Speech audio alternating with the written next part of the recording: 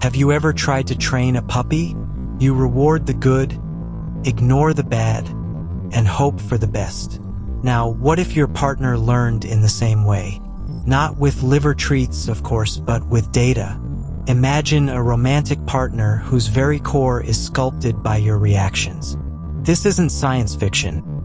It's the logical extension of a technology called reinforcement learning with human feedback, or RLHF.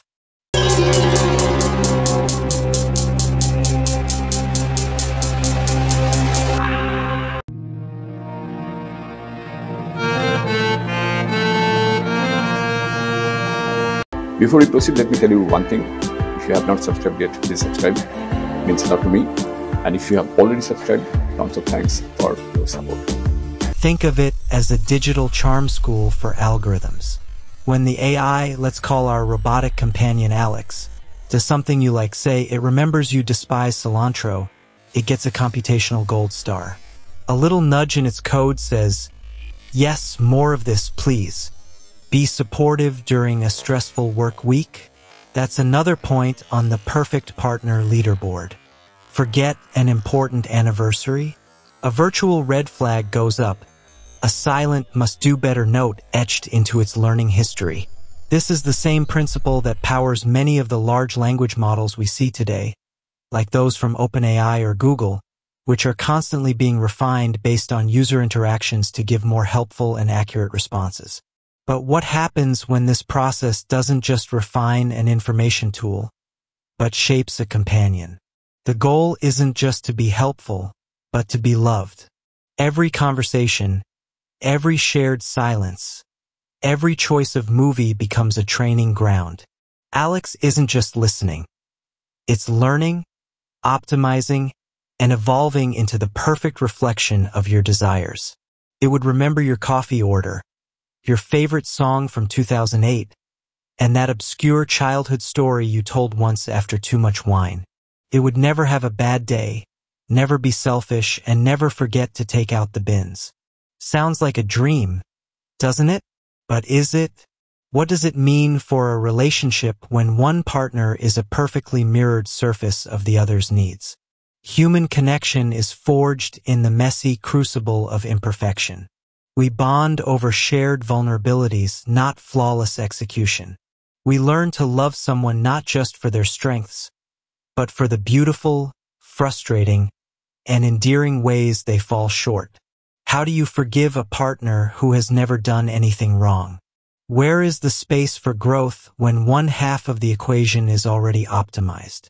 Researchers at institutions like MIT and Stanford are already exploring the nuances of human-robot interaction, discovering that we tend to anthropomorphize machines quite readily.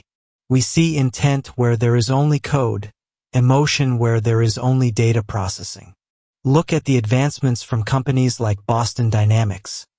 Their robots move with an unnerving grace that already blurs the line between machine and organism. Now,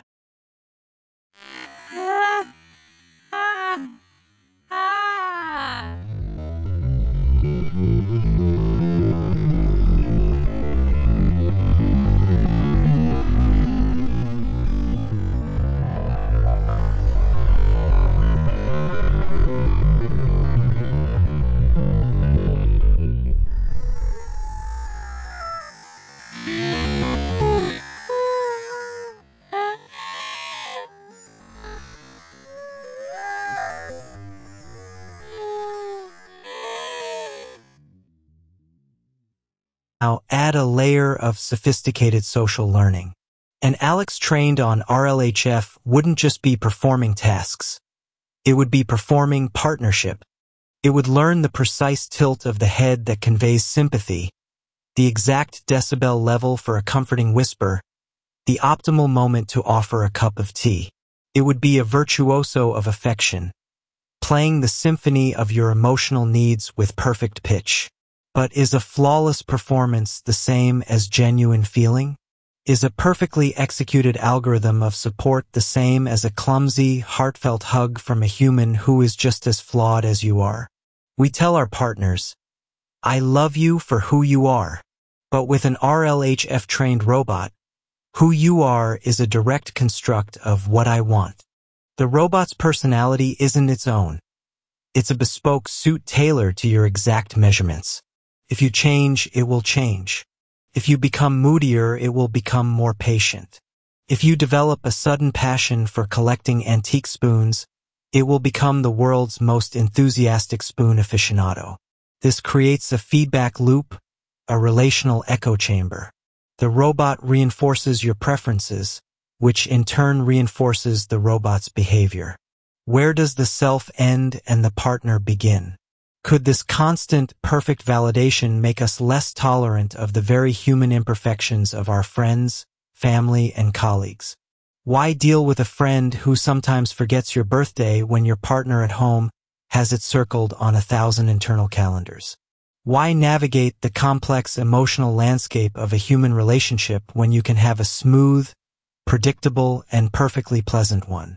The allegory of the puppy is charming, but it's also revealing. We train a puppy to fit into our world, to obey our commands. We don't expect the puppy to challenge our worldview, to push us to be better, to argue with us about a film's cinematic merits. We love our pets, but it is a relationship of benevolent dictatorship. Is that what we truly seek in a life partner? A perfectly obedient, endlessly supportive, and utterly predictable companion?